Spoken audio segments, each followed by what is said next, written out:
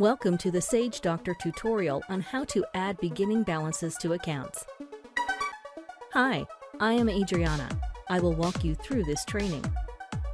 To enter beginning balances, you need open Maintain Chart of Accounts window.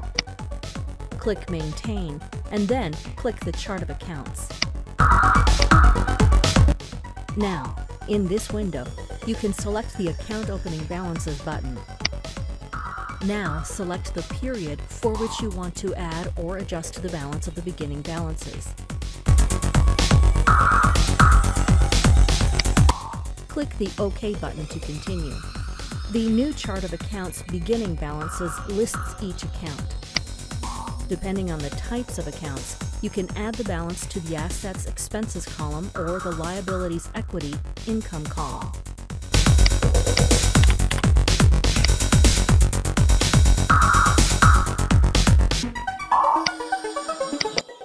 Sage 50 is intuitive. It will automatically gray out the column that you don't need. Ensure that you enter all the information that is necessary.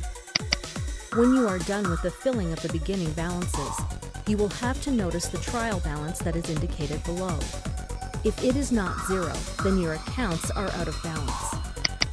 In case you try to save the changes made without ensuring that the trial balance is zero, there will be an error message to indicate that. These are crucial details. Remember that accounting is a specialized job and always needs specialists. We at Sage Doctor can help you with your queries regarding the accounting methods. Call us or fill in the form in the description below for any consultancy in the accounting with Sage 50.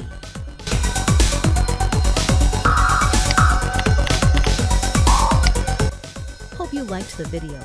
For more such informative videos, click the subscribe button.